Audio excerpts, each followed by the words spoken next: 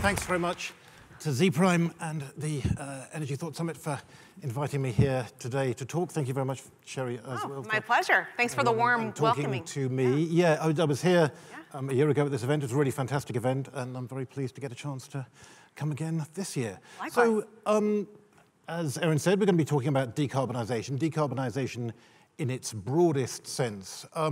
I think one of the things that is really kind of important for everybody to be thinking about is the distinction here between electricity and energy, a distinction that I think very often gets blurred. You often hear people talk about 100% clean energy this. California, for instance, you hear about having a 100% clean energy target. Of course, actually what they don't have is a 100% clean energy target, they have a 100% clean electricity target. Their electricity, they want all to come from clean energy, but that still leaves an enormous amount of energy being used in the state which would not be clean. All the cars that everyone drives, all the industry and so on, everything else, heating in homes, all of those other things which are not electric at the moment, or mostly not electric, would not be clean even when the state goes to 100% clean electricity, unless they do a lot about it. So that's really, I think, the focus of what I want to talk to you about this morning. Perhaps before you get into that, though, could you talk a little bit about your job? I know you're a long-time Austin native, right? That's right. But not anymore, right? No. And now you've moved to the Northeast to work for National Grid. Could you tell people maybe a little bit about National Grid and what you do there? Sure. So I made the transition from Austin to Boston about 5 months ago. It's a big move. Went from serving 25 million utility consumers through being the consumer advocate for the state of Texas to being the vice president of regulatory and customer strategy for National Grid. And for those that aren't aware of National Grid, I'm not surprised. I didn't really know that much about the company either when I got the call last summer with an interest in me coming up to interview for them. It's a large utility. We serve 20 million customers in New England and the Northeast, Massachusetts, New York, and Rhode Island. We're a clean energy company. We are looking at the transition of our customers into a clean energy future. And it's not just electricity. It's also natural gas. We serve our customers every day. We serve their heating needs and their power needs and all the needs that they have on a daily basis, serving their families, we serve the businesses, and we serve our industrial customers. And we establish that need-based relationship through our regulatory construct and making sure that we meet those needs on a daily basis. Thanks very much. And also, just to clarify the point about the name of the company, National Grid. So it's a company which is very well known in my country. It's originally from the UK. It does also own the National Grid of the United Kingdom. And is it headquarters in Warwick. London? In Warwick, indeed. Or Warwick, indeed, as we say in England. There you go. I'm learning all kinds of new pronunciations. Exactly. Yeah, anyway, thanks very much indeed for that introduction. So, yeah, as I said, interested in this point about decarbonisation more broadly. I guess there are two big questions, really. The why and the how. Before we get on to the how, which is, I think, the real meat of it, but let's talk a little bit about the why. You're, as you say, thinking about decarbonisation strategy. Why are you doing that as a company, and why corporately is it an important objective for National Grid? Well, it's the right thing to do. It's the right thing to do by our customers and by our communities and by our stakeholders and by our regulators. And we also have a legal requirement to do so. In all 3 of our states, we have very aggressive 80 by 50 ambitions. Those include Massachusetts. We have the Massachusetts Global Warming Act. In New York, we have Executive Order number 24. In Rhode Island, we have Resilient Rhode Island. So we have very ambitious and aggressive 80 by 50 climate goals. And by 80 by 50, I mean an 80% reduction in our 1990 emissions by 2050. A lot of other states are also looking at this. We've got California, Oregon, and Washington, and also in the UK and the EU, there are other countries looking at this as well.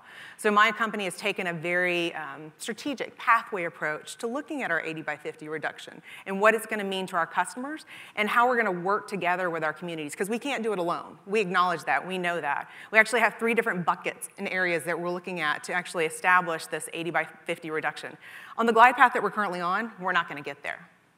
Indeed, and that was the thing which, when we were talking in preparation for this discussion, you pointed me towards your report, what's it called, Northeast 80 by 50 Pathway, which I would very strongly recommend for everybody here to read. If you Google Northeast 80 by 50 Pathway, or I think it's on the National Grid website, you can find it all there. I would urge you all to read it, because it's a really important and very detailed document, and frankly, kind of terrifying.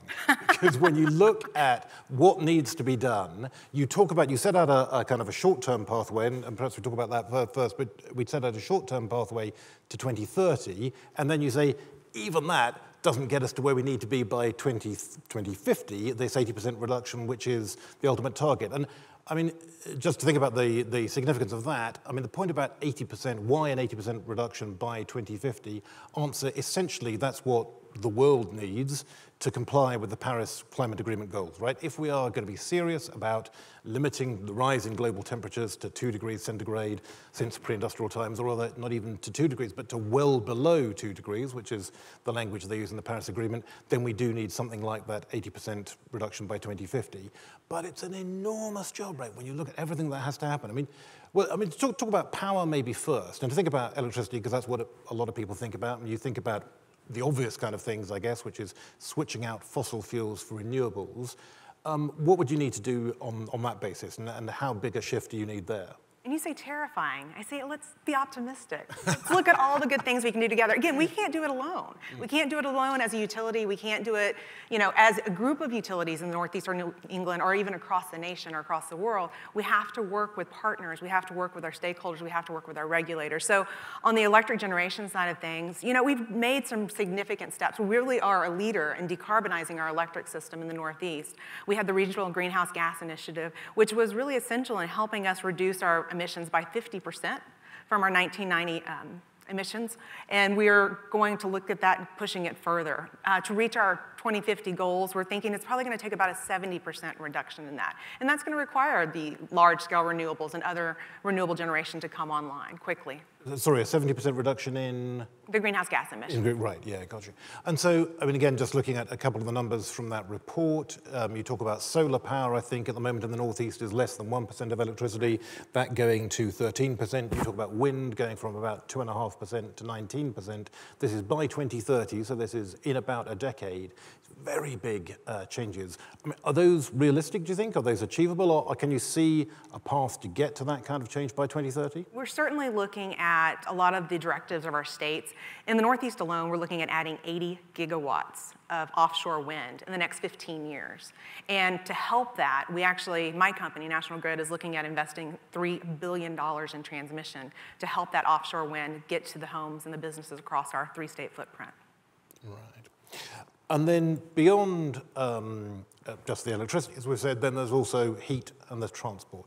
Thinking about transport, you're thinking about a huge electrification of the fleet, essentially. I mean, I think, again, to stay on that path towards 80% by 2050, by 2030, you're talking about every single car on the roads of the Northeast being electric. That's every light and medium vehicle being electric by 2030. So again, within 10 years. Does that seem achievable? Is that realistic? And if you can't get to that 100%, could you get close to that? It's a high hurdle. It's definitely an aspiration. It's something that our company, in doing the modeling and the analysis that actually leads up to the 80 by 50 pathway report, it's important to think about what is necessary and how are we going to get there. So 100 million electric vehicles on the roads in the Northeast by 2030. That's 100% of our vehicle sales being electric vehicle, light-duty vehicles by 2028. That's less than 10 years. Like, how are we going to get there?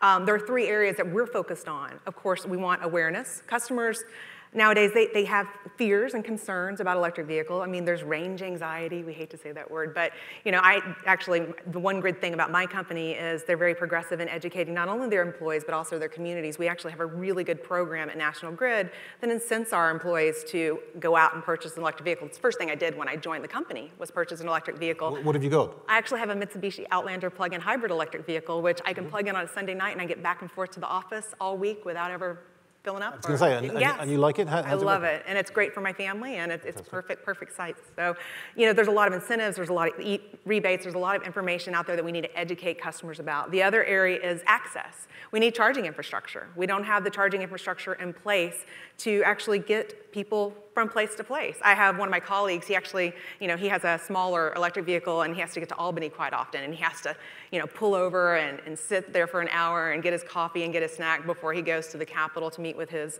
other colleagues.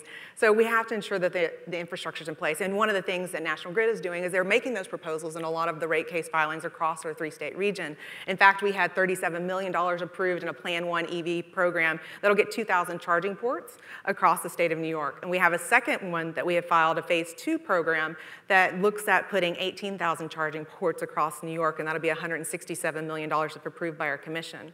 In Rhode Island, we've also proposed putting $10 million worth of investments in electric vehicle charging, and we're waiting for more information from one of our other states on what needs to be done next for that area. So it's going to be education, it's going to be awareness, it's going to be accessibility, it's going to be affordability too. We're going to need to make sure that these cars and vehicles are affordable for some of our low to moderate income in all homes and sizes. And we're also going to need to make sure that the electric vehicle infrastructure charging stations are going to be free or low cost to ensure that people can get from place to place. Right. And does that mean they will need to be supported by tax breaks and rebates and other kinds of things? Potentially, yes. Or, I mean, do you expect that the cost will just come down to the point, because obviously costs have come down, innovation has driven them down, mass production of electric vehicles has driven those costs down, that's kind of expected to continue. People say that electric vehicles will carry on getting cheaper, but you think they might not get cheaper enough to the point where they will just be the more competitive option, even without subsidy, tax breaks, whatever?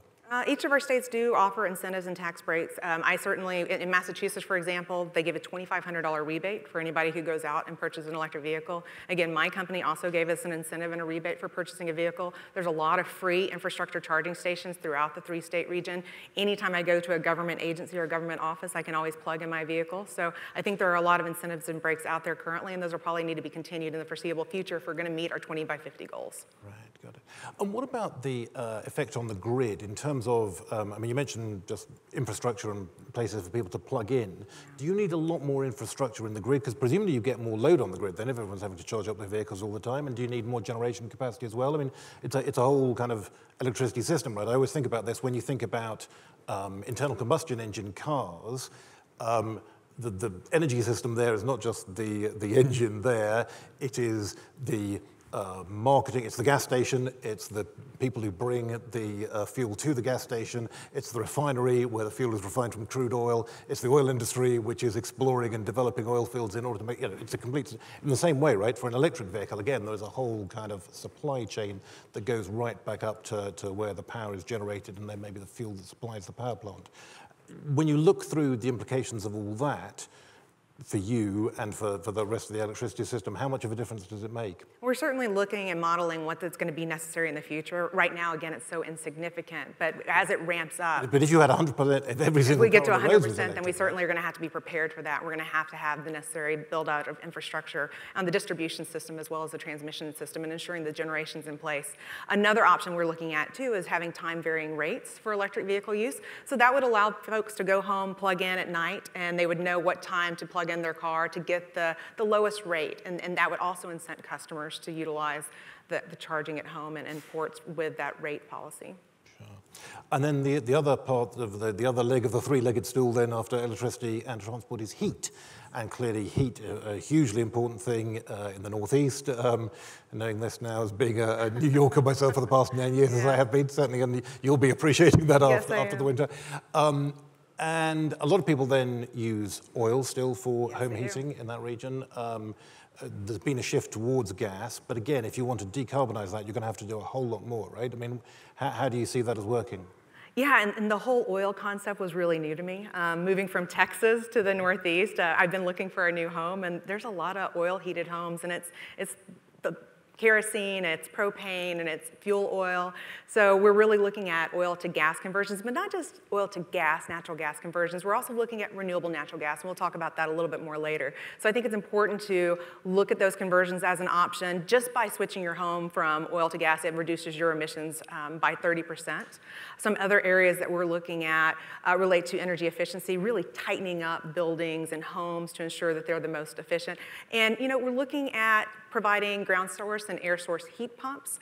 It's interesting though, because one of my colleagues, she purchased an air source heat pump the other day, but it caused her electric bills to skyrocket so high, she actually turned it off and went back to her fuel oil. So it doesn't always serve the purpose. So when we hear electrify everything in New England and the Northeast, we can worry about that because ultimately we're going to be worried about the consumers and their total energy wallet and what those bills are going to look like if we're electrifying everything. We see a sustainable place for natural gas and its role in working together with electricity and having kind of this hybrid approach going forward. And you mentioned heat pumps. Heat pumps are one of those technologies that I never really understand how they work. It always seems like magic to me. How can it kind of like catches heat and brings it into your home? And I mean, when people explain it as being like a refrigerator in reverse, I can sort of just about get that. But am I right in thinking that you need, that really only works in houses? If you've got a bit of a yard or a garden or something, you need some space there. So like, I mean, I live in an apartment building. Yeah. I'm never going to have a heat pump, presumably, in that. There's no way that could be made to work for me. Is that right? But there might be other options. If you're living in a multifamily dwelling, there might be geothermal options, but again, some of those require lots of land and space around the actual exterior of the building. So, I mean, there's really gonna be a necessity to look at every viable option out there, which is really why we are looking at the future of heat from a natural gas standpoint of if we could do the oil to gas conversions and provide some green gas tariffs and some green energy options. I mean, folks who live here in Texas, you know you can go out and shop the market if you live in the ERCOT footprint and purchase up to 100% renewable electricity. We want that same option for people to go out and purchase 100% renewable natural gas. Right, because the other thing, of course, that happens in the Northeast a lot is there's a lot of resistance to gas pipelines, and people are, for all the well-known reasons, people are objecting to the shale industry. People say that if you build fossil fuel infrastructure, you kind of lock the country into that, and then if you're building a pipeline which have a useful life of 40 years or 60 years or whatever it is, that makes it harder then to move over to renewables. So people stop pipelines being built, which means that particularly in the Northeast, where you're kind of at the end of the pipeline, as it were, you can't get enough gas often, and that creates problems for people who might want to switch from oil to gas, and increasingly that's going to be a problem. And the price of gas also goes sky high in the winter, and you have to import LNG from Russia because you can't get enough American gas there. Is that, I mean, how do you think about that problem? I mean, is that a case of sort of, when you see that opposition to pipelines, is that a case of the best being the enemy of the good, that, you know, there's some improvement you could get by that shift from gas to oil, which would be worth taking and building the pipeline for that reason? Or do you think that maybe there's a justification for not building the pipelines and, as I say, trying to go to these kind of carbon-free rather than lower carbon options? Well, I think there's an opportunity for us to educate our stakeholders, especially our environmental groups. There are a lot of gas capacity constraints throughout the Northeast and New England, and we certainly have a lot of environmental groups that oppose any kind of new pipeline build-out, but we've really reached our hands out to let them know these are some of the innovative options that we're looking at. These are some of the ways that we can decarbonize our heating system and decarbonize our gas network. One thing I mentioned was renewable natural gas. We've actually been operating the Staten Island landfill in downstate New York for about 30 years now. And what we do is we take biomass and we convert it into pipeline quality natural gas, which has a much lower carbon footprint than regular natural gas.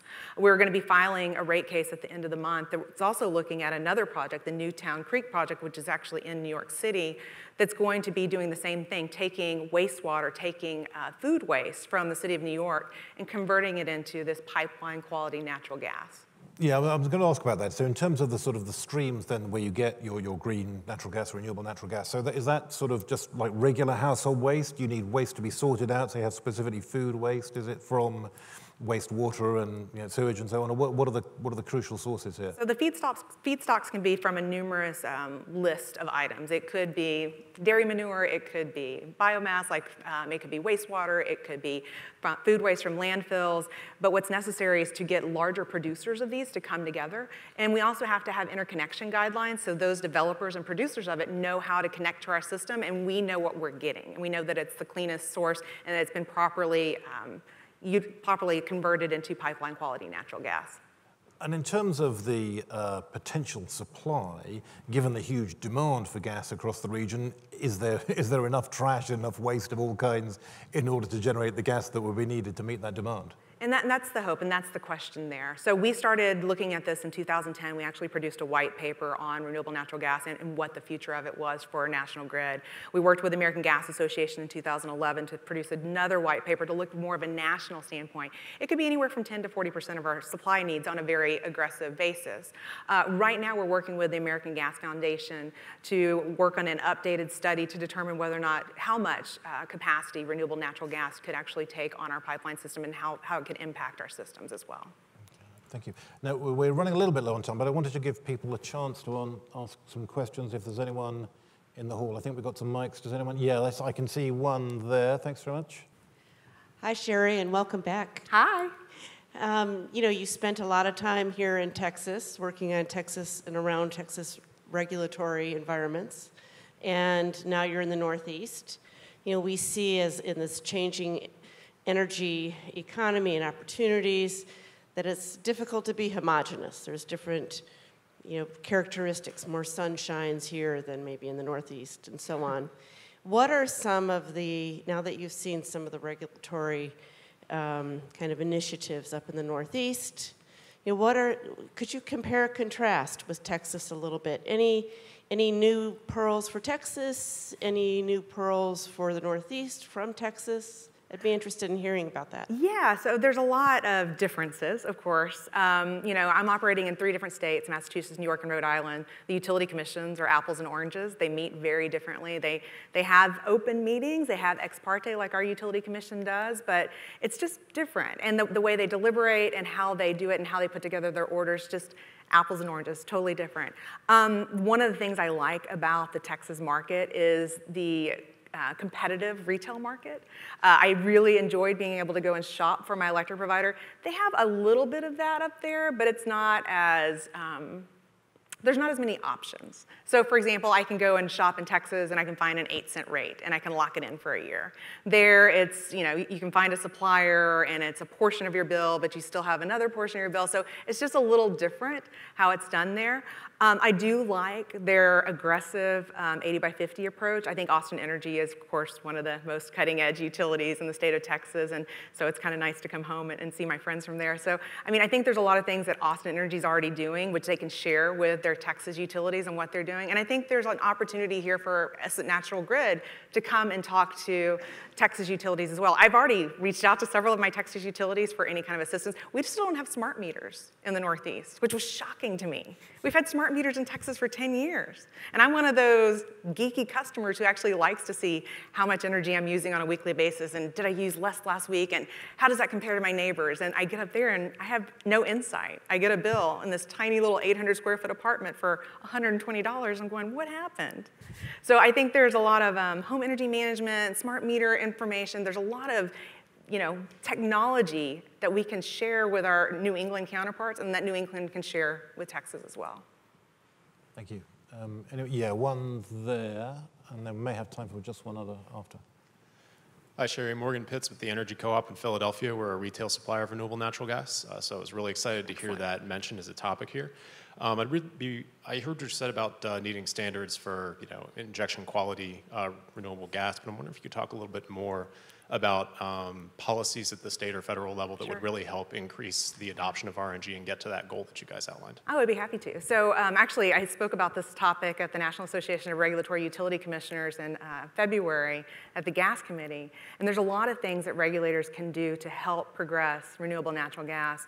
First is education. Just a lot of people don't understand what it is or understand how it could be beneficial in reducing our greenhouse gas emissions.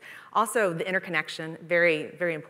I have a team in with my utility that's working on interconnection guidelines for the state of New York. Those should be coming out in the next 2 to 3 weeks, I'm told. And those will be kind of a standard that can be utilized across the country. And then another area we're talking about is how do you compensate utilities or users of RNG for the heating quality of it? You have the renewable energy credits, the RINs, I guess, for the transportation segment. You have, California has the LCFS where they can actually credit for RNG. And we don't know that we want to have all of this great RNG on our system that's benefiting our customers and selling off those credits to California. Why can't we keep it in our states and actually have that benefit utilized through our region as well? So finding a way to compensate for heating, that's a really good goal for us to have. One big question that is on everybody's minds is who owns the data? So you talk about smart grid data, utilities or customers or a little both? Well, it's easy to answer in Texas. We have a statute that says the customer owns the data. In New York, because we don't have smart meters deployed yet, that is an area that we are looking at. Our regulators are very interested in ensuring that the customers have that right to the data. Of course, third parties are very interested in getting the data because they feel like they can use that as a competitive tool. So, we are at the will of our regulators and the will of our legislators. So we've made these filings. We filed for our AMI deployment in November and New York. We're looking at filing for an AMI deployment in Rhode Island in June. So those are questions that are going to be discussed in each of the filings and hopefully answered throughout the testimony and throughout the regulatory proceeding. Thank you very much. Just about what we've got time for, I just wanted to ask one final question myself. You challenged what I said. I used the word terrifying when I described this prospect ahead of us and what needs to be done. You rejected that. You said we shouldn't think about it as terrifying. We should think about the opportunity. Could you just explain, what you mean by that? And I mean, how hopeful are you we will actually evolve on this path? For those of you that know me, I'm an optimist. I always want to wish for the right thing. And working with this company, it's like they do the right thing. Just even calling people before I even accepted the job with National Grid, it's like, I know that they're progressive, I know they're cutting edge, and I know they've got smart people in place who are going to be working towards that. So when it comes to electric transportation, again, educating customers, making them aware of all the options that are out there, making sure it's affordable, making sure that there's incentives and rebates, making sure it's accessible, ensuring that there's electric infrastructure charging stations out there, whether it's utility-owned or third-party owned, trying to get out there and be helpful in whatever we can. Future of heat, again, ensuring that we have methane reductions. We've looked at every option for cleaning up the gas system if it's perceived as dirty at all, and looking at the renewable natural gas, green gas tariffs, looking at geothermal options, looking at pilots and demonstrations, working with academic partners. We're working with Stony Brook Institute on a power-to-gas demonstration. We're working with NREL, which is one of the labs with DOE on this power-to-gas demonstration as well. Reaching out to every partner we can think of in the industry and bringing the brightest minds together to hopefully make that change and get to our 2050 goals. Sounds great. Thanks very much. Let's hope we can come back here then in 10 years' time and you can talk about all the fantastic progress you've made. Can't wait. It'd be great. Excellent. Thank you very much. Thank you. Thank you. Great.